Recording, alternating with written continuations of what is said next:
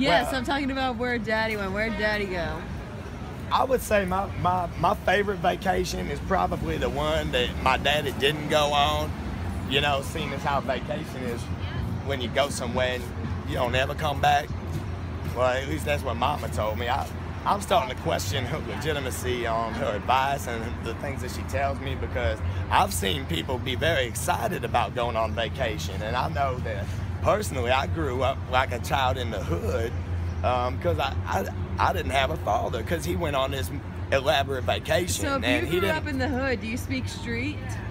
I would say that I'm probably fluent in probably 2 or 3 different dialects of Ebonics. You heard me?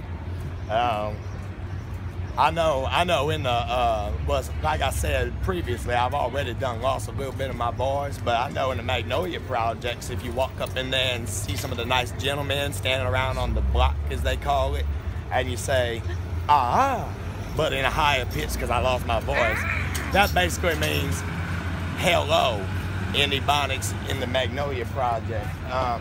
Now, they use a lot of different jargon that's usually just words. They don't really, I don't know if they mean a lot or not, you heard me, or what, but I've noticed that instead of elaborating on what someone's talking about, you can just say, like talking about, and then you don't have to elaborate on it.